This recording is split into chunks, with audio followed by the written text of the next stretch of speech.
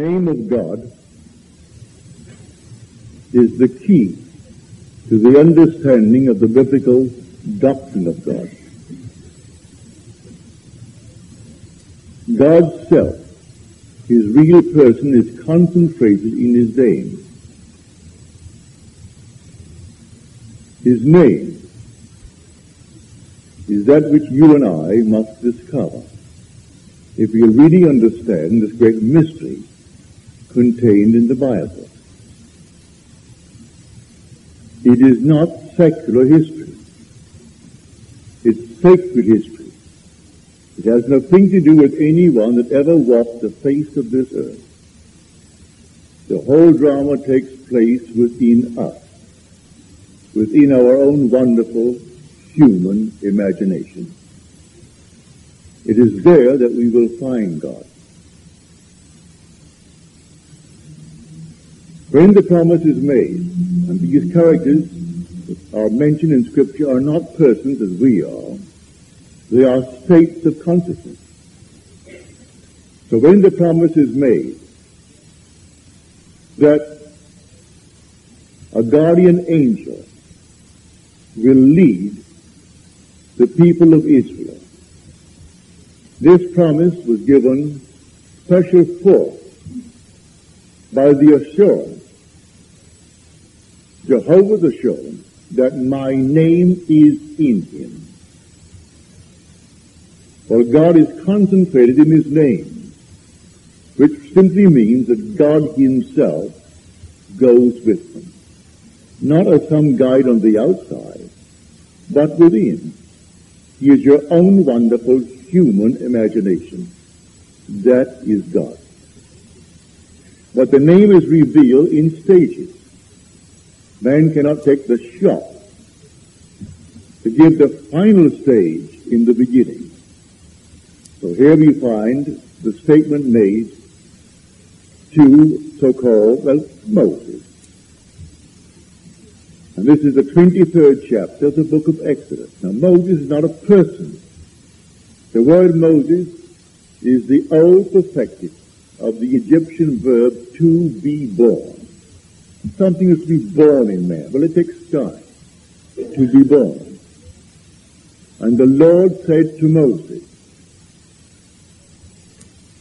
I appeared to Abraham, to Isaac, and to Jacob as God Almighty, El Shaddai. But by my name, the Lord, I did not make myself known unto them. Well, the word Lord is simply I am. I did not reveal my identity to these states of awareness. He now reveals it to this that is to be born. So first he is all power, El Shaddai, God Almighty. And man sees the symbols of it in the thunder, in the lightning, in the convulsions of nature, in the violence of nature. And he worships that on the outside. Then comes the second revelation, and is revealed to man, called Moses in this passage, as awareness, which is I am. When they ask you who sent you, should they ask you, just say I am. Just say I am has sent you unto them. For this is my name forever. I am. That is who I am. To say I am is simply to be aware of being, that's all. Then comes the final revelation. And that revelation is given to us in his nature, that he is a Father. That it is God the Father. I have made manifest thy name, and I will manifest it. He manifests the name of Father. God is a Father. Well, if God is a Father, then he has a child. He can't be a father and not be a father of a child. It's revealed in Scripture quite vividly if one could only search it. But it's difficult for man to accept it. So the final revelation of the name of God is Father, Holy Father. Now when we read in Scripture, Jesus Christ, if you're praying as I was praying, I was born in the environment of a Christian home. And my parents taught me the story of Christ. And they died believing the story as they taught it to me. Then I discovered it wasn't so at all. It wasn't secular history. This is a great mystery. Not something to be kept secret. These are not matters to be kept secret. But these are profound truths that are mysterious in character. So, Jesus Christ in us, we are told. Do you not realize that Jesus Christ is in you?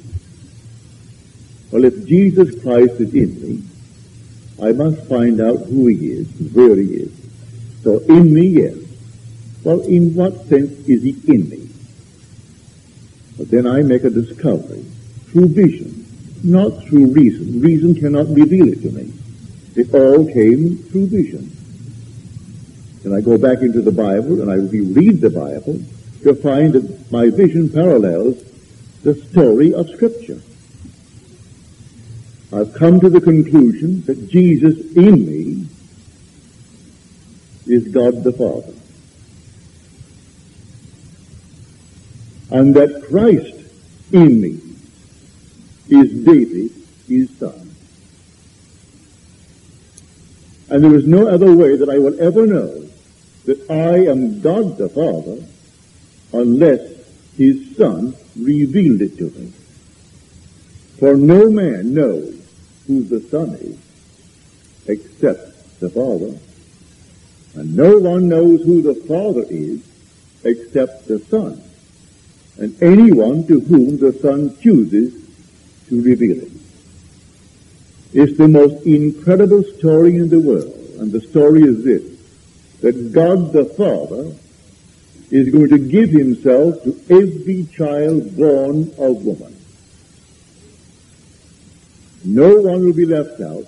Every child born of woman, regardless of what he may become in the world, the most horrible monster, it is still God's pledge to himself to give himself to man. As though there were no other in the world, just God and you, just God and I. Believe it, and this most incredible gospel will become to you possible. And the only way you will know it's true is when Christ reveals you to yourself as God the Father. And the Christ who reveals you as God the Father is the Father's Son, and that Son is David. In searching the Scripture through the rational mind, I could never have discovered it. It simply happened. It revealed itself to me through vision. Now I know it's a difficult thing for man trained as I was, and trained undoubtedly as many of you were, to accept it. For I was not trained that way by my mother and by my teachers in school, and when I read the Bible with the background as a fixed idea that mother stuck into my mind, and then the teachers confirmed that, and then the ministers confirmed it, to have a fixed idea of Jesus Christ as a man of history who lived 2,000 years ago as something external to us. I could read forever with that fixed idea that Jesus Christ in you is the hope of glory. I wouldn't see it. But I hear the question asked in the book of Corinthians, do you not realize that Christ is in you? That Jesus Christ is in you? Test yourselves and see. Well, it would mean nothing because it has to come through a fixed idea that would block it. So reason could not get to it. It had to be revealed. And so the day came in my life when it was revealed and the block was removed. And his Son stood before me. And it's David of biblical fame. And there is no uncertainty as to who he is. I'm looking at it. And no uncertainty as to our relationship. I am his Father. He calls me Father. And I know I'm his Father, and he knows that he is my Son. And that's the final revelation of the name of God. You will not in eternity know that you are God until that final revelation when his Son calls you Father. Then your journey is over. You simply linger for a while to tell it to anyone who will listen. Some will listen, and some will not. Now let me share with you a vision of a friend of mine who is here tonight. It's biblical. On the surface, you will think, no, that's only a dream, meaning nothing. But let me give it to you as best as I can recall it. It's not a long one. He said, on the 7th, which is on a week ago last Sunday, I woke in the morning, on Monday morning, and I knew I had a most significant dream. I knew it was of tremendous importance, but I could not recall it. Try as I did, I couldn't recall it. But I had to be about my business because my son had to be up. I had to prepare his lunch, get breakfast, and get into the orthodontist before 8 in the morning. So here, I got the lunch, got our breakfast, and I'm off to the dentist. I'm sitting in the car waiting for his return from the dentist. And I looked out through my window in the car, and across the street, I saw a sign. It read, not the complete sign, only a partial part of the sign. It read, complete vision. And it triggered my memory. As I saw complete vision, the dream began to return. And the whole thing became so vivid, I relived it, as though I'm actually repeating the whole thing once more. And this was the dream. I found myself in dream, looking out upon a sea of humanity. There were hundreds of thousands of people, swelling from an apex into an enormous thing, say like a pyramid. And I noticed as I looked at them, they all seemed independent of each other. They could move as they felt like moving. No one was completely bound by another. And although they seemed completely independent of my perception of them and the perception of each other, I noticed they're all tied together. They were tied by a black chain, each attached from the breast, attached to me too. And everyone was attached to the other. And although they seemed independent of each other, they were all attached to each other. Then I turned around, and now I faced the opposite. My back was this enormous sea of humanity. As I turned around, I'm looking at you. And Neville, you are radiantly beautiful. You said nothing, you simply stood there at the very top of the pyramid. And you looked at me, and then it dawned upon me the significance, the meaning of this dream. I noticed on your breast, you too were attached. The same chain that bound me to this whole vast crowd also bound you. You were attached to. But I knew, without asking anyone, I knew you were the top stone. You were the leader. You were the pattern. You were the head of it all. And then, as I knew, and you knew that I understood the vision, you smiled. And then the chain began to become invisible. Yet I knew, in spite of the chain becoming invisible, it is still tying us all together, all linked together, as one being. It becomes invisible as it is invisible here now. You don't see yourself tied to anyone, and you are convinced that you are completely independent of the perception of anyone in this world. You see no link. Yet Scripture teaches, I dwell in them, and thou in me. O Father, I have made manifest unto them thy name, and I will make it manifest, that they may be one as we are one.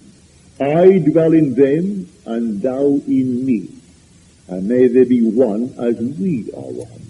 So you could say, I and my Father are one. Not one can be lost in this world, for we're all linked together. Every one will be redeemed, because God himself is in everyone, and there is nothing in this world but this relationship between God and his Son. And God and his Son is buried in every child that is born in this world. And when that child grows into maturity, I don't mean physically maturity, I mean spiritual maturity, and he awakens from the dream of life, he is God the Father. And because God is a Father, he being God the Father, he has the Son of God as his Son. And that Son is David, as told us in Scripture. And I will tell of the decree of the Lord, said David. He said unto me, thou art my Son. Today I have begotten thee. These are the words of David in the second Psalm.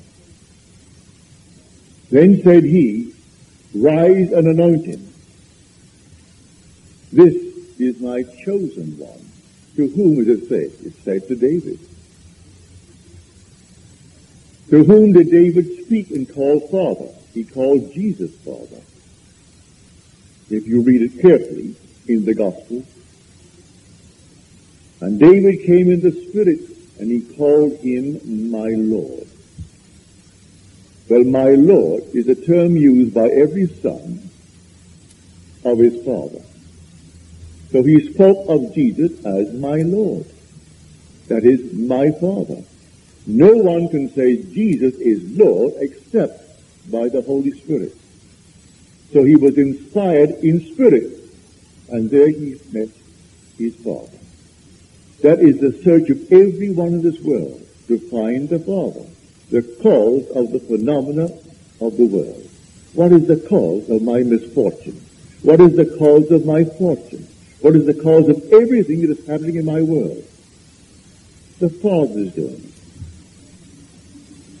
Putting me through all the furnaces in the world, that I may actually inherit God. Actually become one with God the Father. And there's no power in the world that can convince me that it's so, unless his Son reveals it to me.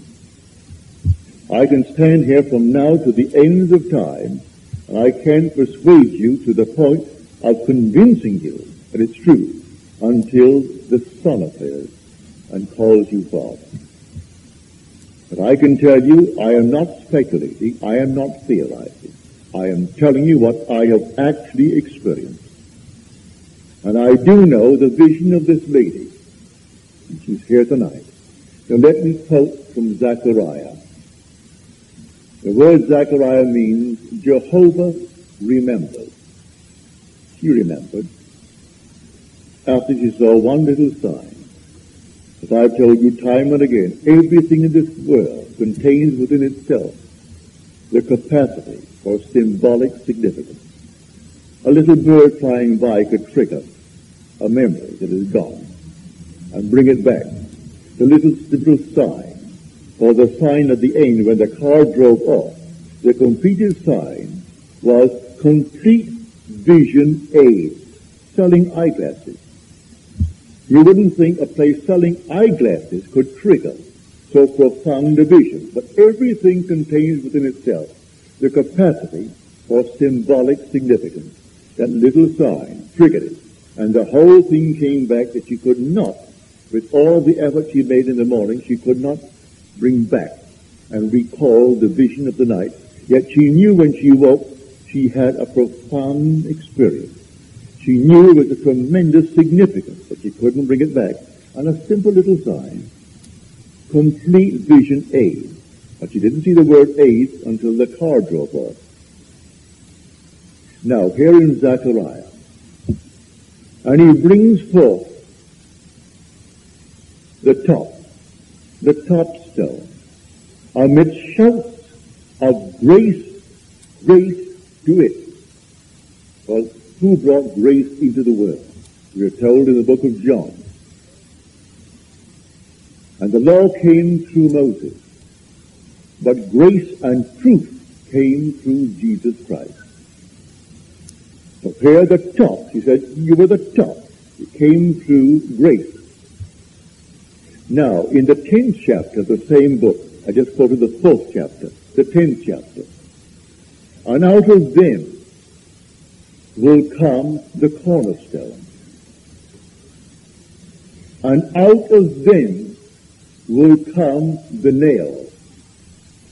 And out of them will come every ruler.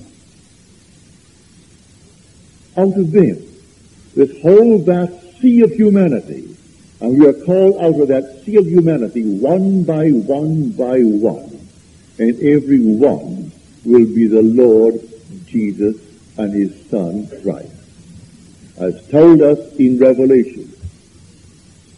And the kingdoms of the world will become the kingdoms of our Lord and of his Christ. They're separated for us. The 11th chapter of Revelation. Yes, the kingdoms of the world will become the kingdoms of our Lord and of his Christ. They don't tie it together as we find it in the Gospels and the letters of Paul. They're separated in the last vision to show you that there's not a surname like Jesus being surnamed Christ. No, they're entirely different. It's the Father-Son relationship. That's when you are pronounced righteous. For the man who fulfills the conditions imposed upon him by a relationship, which is the Father-Son relationship, he, in biblical terms, is called righteous. And that's the crown of righteousness that is set up for the man who reaches the end, the top stone. As Paul said, I have fought the good fight. I have finished the race. I have kept the faith. Henceforth is laid up for me the crown of righteousness.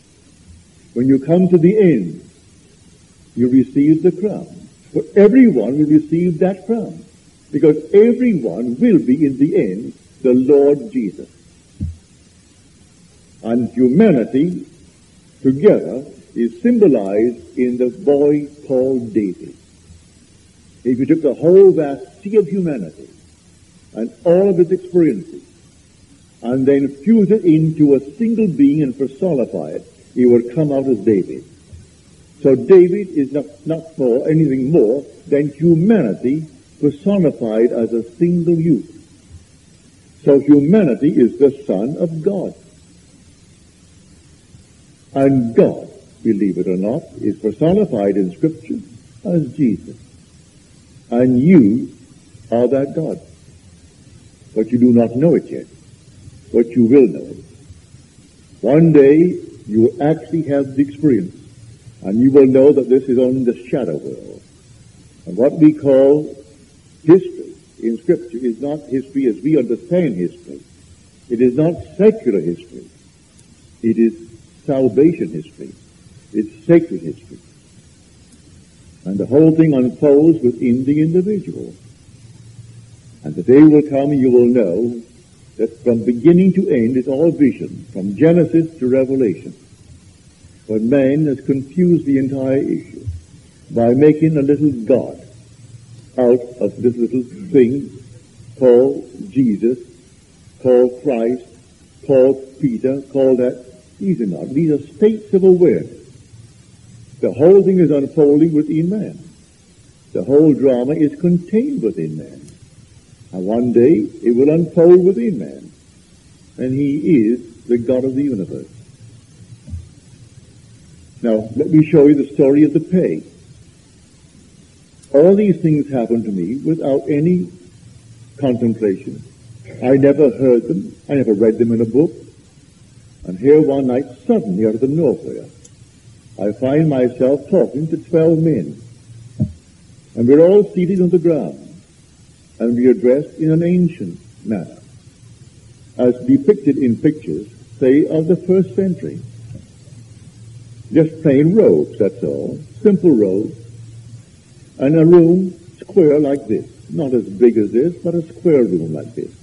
Say maybe 30 square. One door is the entrance into this room. And to my left, as I sat on the ground, was one door. As I'm talking to them and telling them, as I'm talking to you now, giving them the story of the Bible, just teaching the Word of God and explaining what I know from my own experience, reinterpreting Scripture in the light of my own experience and making the words become alive. And they all seated on the ground. And one of the 12 quickly jumps up and leaves the room. And I knew exactly what he's going to do. He's going to reveal the fact that I am talking about an entirely different king.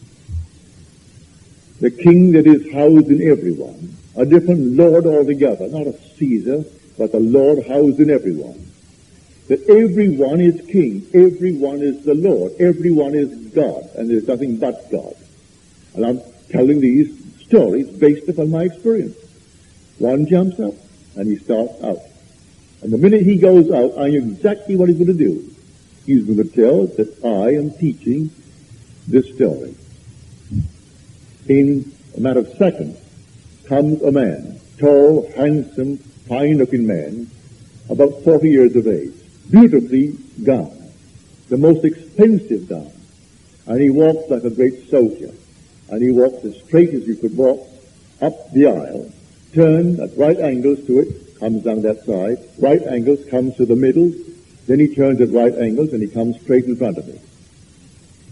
And he stands before me, and an attendant of his passes him a mallet and a peg. And then he takes that mallet, and then he takes the peg and he hammers it into my shoulder. Blow after blow. It didn't hurt, but I heard every blow as he nailed it right into me. Then he took a sharp instrument which the attendant gave him, and one circular motion he severed my sleeve of my tunic. And then he took his hand this way and pulled the thing off and revealed my exposed arm from my shoulder to my fingertips. And there I stood before him with a completely unveiled arm, and that thing driven into my shoulder. Then he stretched his hands out like this, like a cross. Then he embraced me, and he kissed me on my right neck, right side of my neck. And I kissed him on the right side of his neck. And then the whole thing began to fade. And as it's fading, I am looking at the discarded sleeve. It was the most beautiful shade of blue, light baby blue. And I knew it was quite a lovely thing to watch it cast away that way. But the hand was completely exposed. Now listen to the words, the 53rd chapter of Isaiah. Lord, who has believed what we have heard?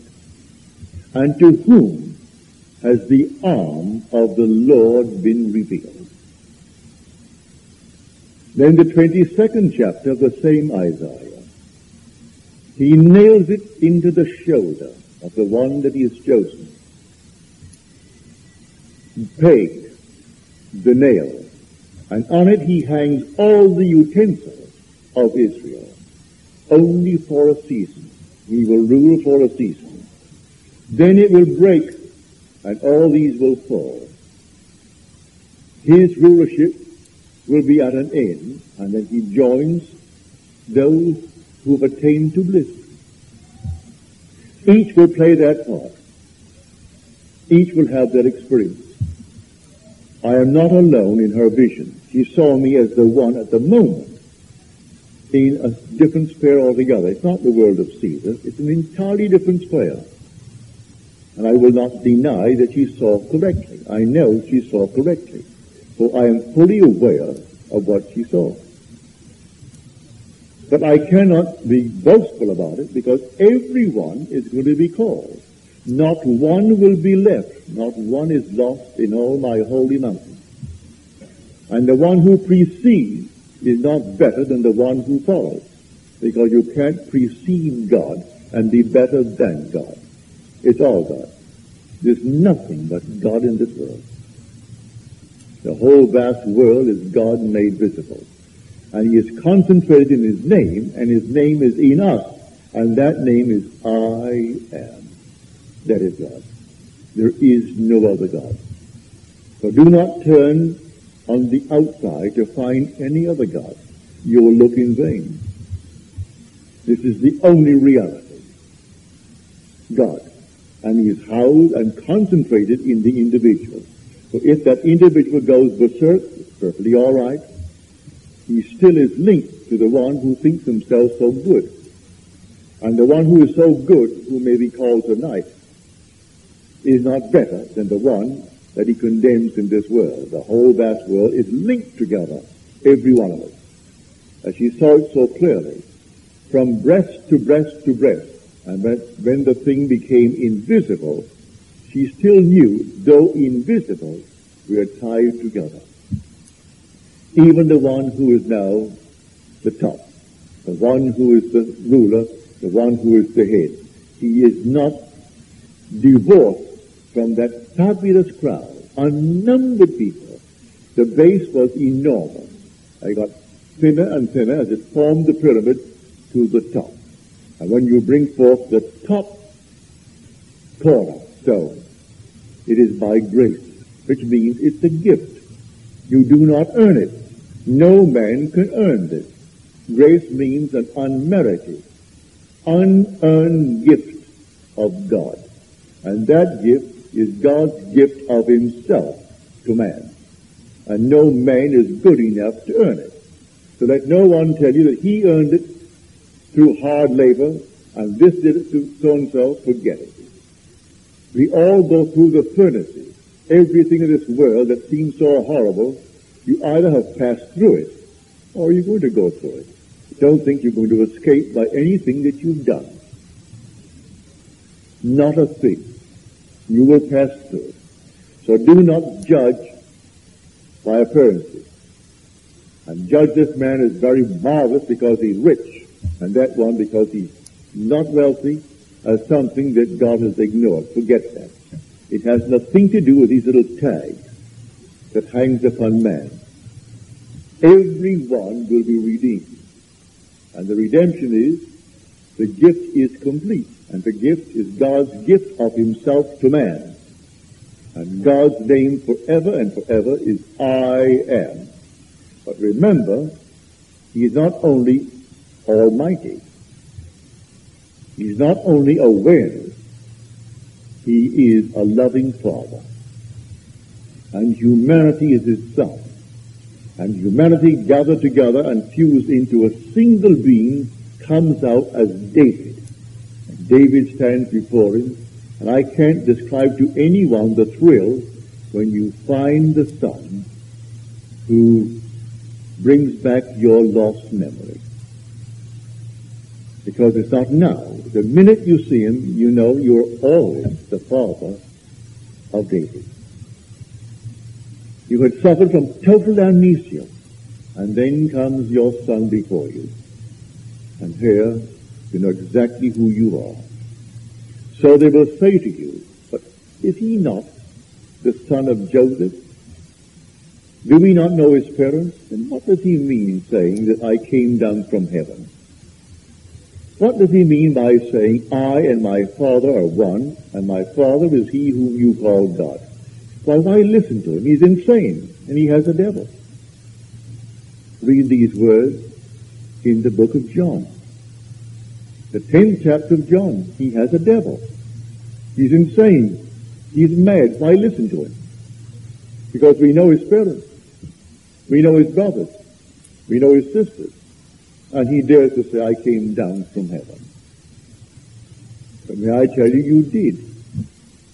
No one ascends into heaven, but he who descended. And therefore to ascend, you first have to descend. And you lose all memory in your contact with man. This is completely the touch of amnesia. The minute you touch man, and penetrate these bodies and annex these brains, you suffer from amnesia and think that you are John Brown, because your mother's name is Mrs. Brown, your father's name was Mr. Brown, and they name you John, so you think you are John Brown, and you've completely forgotten who you are. You are never John Brown, save for the moment that you are playing the part.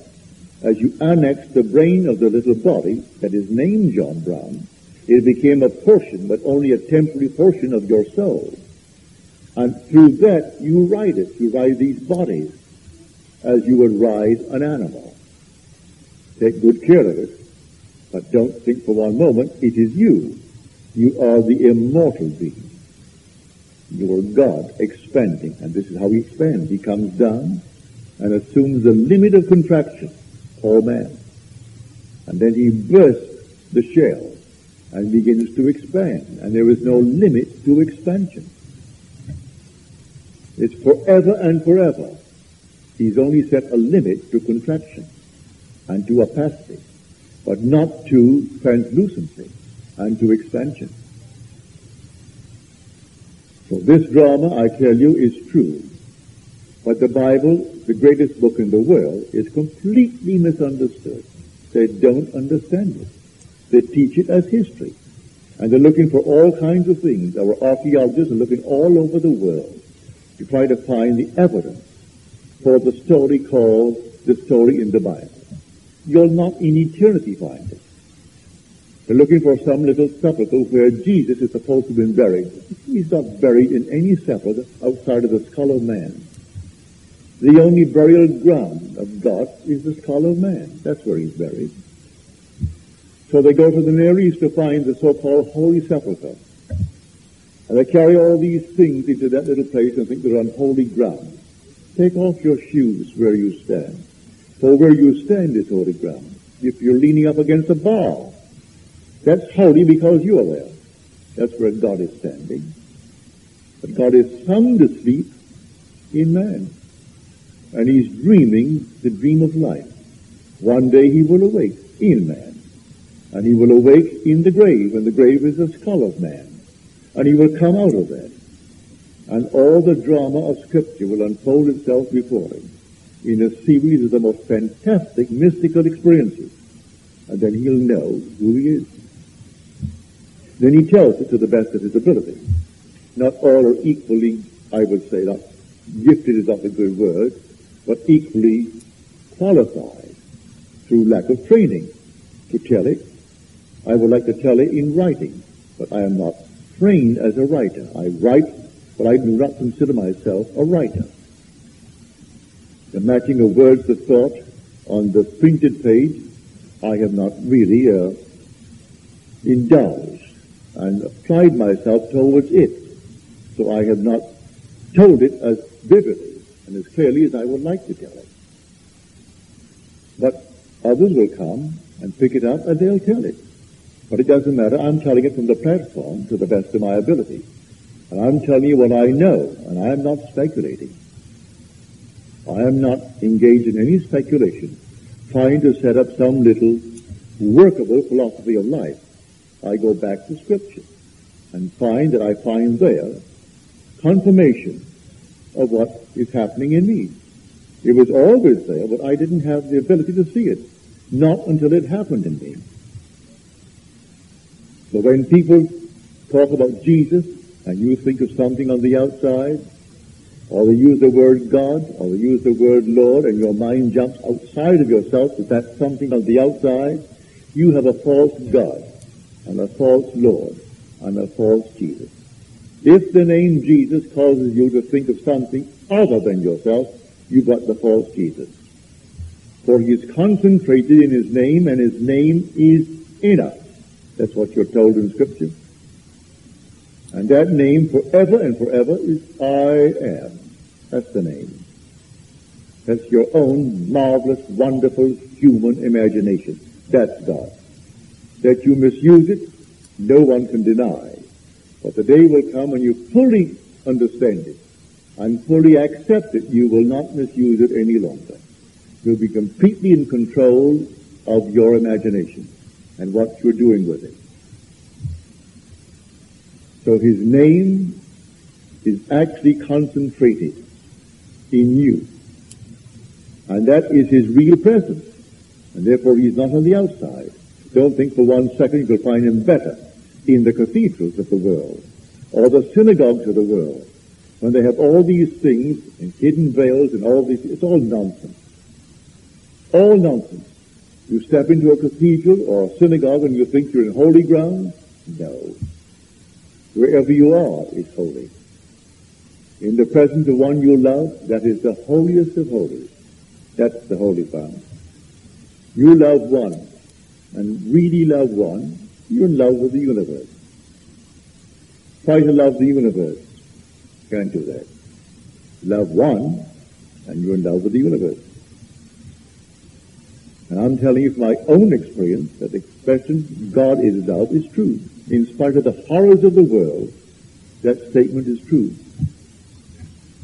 I stood in the presence of the Ancient of Days. Where? Must be within myself, for he dwells within. Yet he seemed at the moment to be another, because he questioned me as though he were another, and asked me to name the greatest thing in the world. And when I answered love, he embraced me, and our bodies fused, and we became one body, one Spirit, one Lord, one God and Father of all. Yet I did not lose my identity. Then he sent me into the world. So I know, being fused, I cannot be defused. Therefore the sender and the saint are one. So in the capacity of the saint, I appear and do act less than myself, the sender, only in the office of the saint. But in my essential being, having fused with this one, I am one who sent me. I sent myself. So the sender and the saint are one. But I am limited while I am in the office of the saint. And one day I will take off this little garment which I annex, and then I'll return to myself, the sender, who is God the Father, having told the story as I was sent to tell it. But I am self-sent. And one day you will be self-sent. You will draw yourself into the depths of your own self and stand before the Ancient of Days. It's yourself. And you will answer as I did. So make no mistake about it. He will ask you a very simple question. What is the greatest thing in the world? And you will answer automatically. Faith, hope, and love. But the greatest of these is love. And you will embrace yourself. And you're one. Then, at that moment, you're sent. And if the same words ring out in your ear that rang out in mine, these are the words, down with the blue blood, which does not mean destroy society. It has nothing to do with the social structure of the world. It means all external rituals, all church protocol, for it's an empty shell, meaning nothing. So when you see all the rituals and people turning to this as something sacred, forget it. It's all within you, so done with all church protocols, all ceremony, all rituals. And you can go to the Christian church or the Jewish church, and they all have the same external ritual. If you've ever gone to a synagogue on the day of a bar mitzvah, it was my great pleasure to go to a bar mitzvah. And we all divided based upon whether we are of one tribe or the other. Well, I was not of one or the other, but I was invited, so they put me on one side, because it was the boy's father who invited me. So I went there. And when they brought the scroll out, when they came to the name of God, he took his wonderful robes and he covered the name that you may not look upon the sacred name. Well, I mean, a man wrote that. That whole scroll was first of all made by the human hand, and it was written by a human hand as it was written, and yet man then worships the works of his own hand, as we do in the Christian churches. Every little thing up there was made by man's hand. The candlesticks, the candles, the little icon, the little thing called Jesus on the wall, the cross on the wall. Who made them? Man's hand made them, and he turns around and worships his own hand, his works of his own hand. So I tell you, the words that rang out in my ears when I was sent out to that wonderful square within thee is down with the blue blood. And then it was revealed to me after I came out. It means church protocol. Every external form of worship, all ritual, everything of that nature, you're not going to find him there.